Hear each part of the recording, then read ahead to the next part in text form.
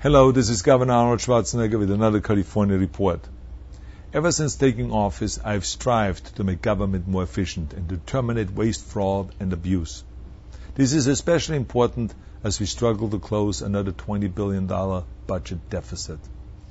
Every dollar of waste that we can eliminate is a dollar that can go to schools, to parks, to infrastructure, and other important programs.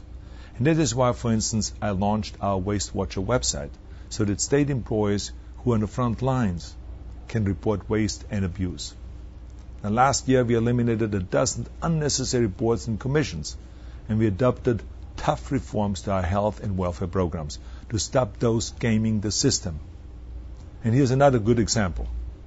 Just this week, I met with my state and consumer services agency. They told me some of the great work that they are doing to save taxpayer dollars. For example, selling surplus state vehicles has brought in millions of dollars of savings. Or reducing the number of employees who are permitted to bring home those state vehicles has saved us also millions of dollars in fuel costs. Or making state buildings more energy efficient will save more than $1 million a year into the future. Or by reforming our contracting process to ensure we get the most bang for the buck, we have saved over $150 million since 2003. Now here's another one. Right now the state pays for 100,000 cell phones for various different state workers. Nothing wrong with that. But now for the first time we are going to go through each of those phone bills, see where we can find savings, and check for any overcharges, which of course happens all the time. Now this would save the taxpayers $12 million a year. You see what I'm saying? Those are the kind of creative things that we can do. Now, these are just a few of the examples just from one agency. Imagine if we win our fight to adopt common sense reforms to all areas of government, like pensions or prisons and so on.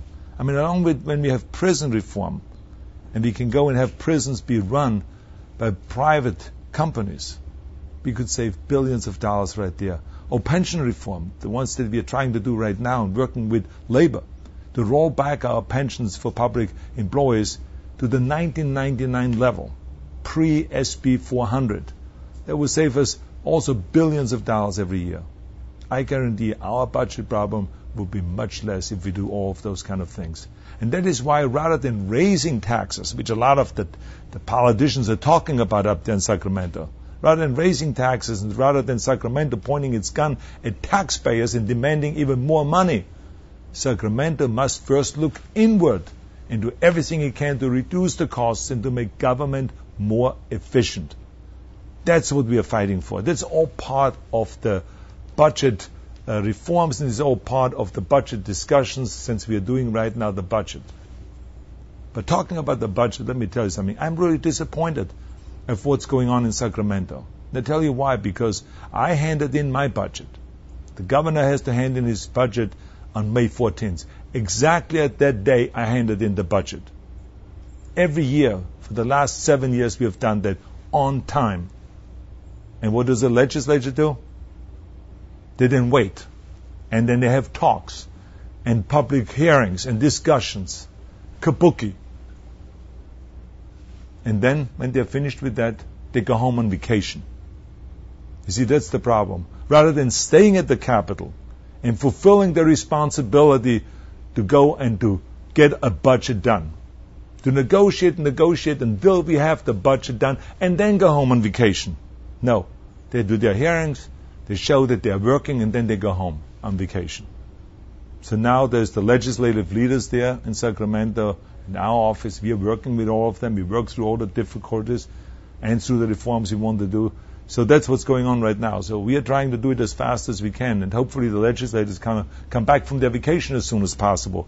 Maybe beginning of August they come back, so we can get this done once and for all and vote on a budget. I think the people expect that, and they deserve a budget on time. Thank you very much for watching, and thank you for listening.